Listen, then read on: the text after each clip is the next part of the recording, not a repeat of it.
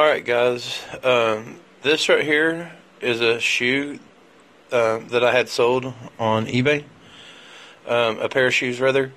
What I want to do is show you the absolutely best way to ship this and to assure that it gets there safely.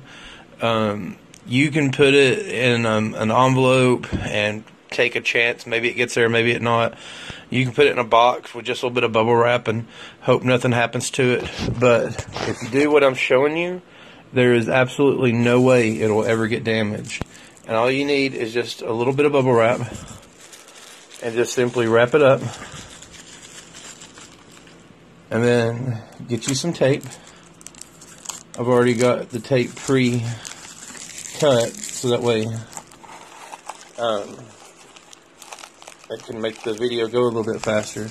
Then you just insert it inside of a pill bottle. And then you take your other one and just do the same thing. Just simply wrap it up. Now it's wrapped up in bubble wrap. Insert it into the bottle like so.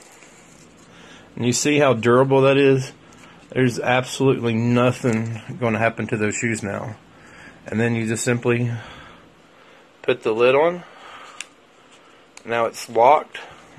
That's the good thing about using medicine bottles, is they're already pre-locked. Then you take a box flat. You can get these at the store for free. They come with canned corns and vegetables and all sorts of stuff.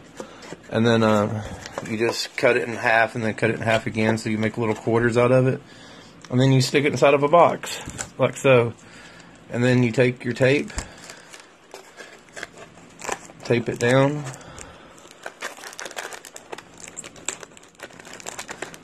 That side's done. Get you some more tape. Tape down this side. And of course you can do this a lot neater. I don't have anything to use, so I'm just using one hand to do this. Of course I'm going to go back over it and just make sure it's completely taped, with two hands after this.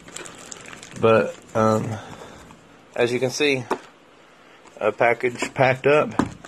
You can step on it, whatever. There's absolutely no way that those shoes will ever get damaged. So I hope this video helps you.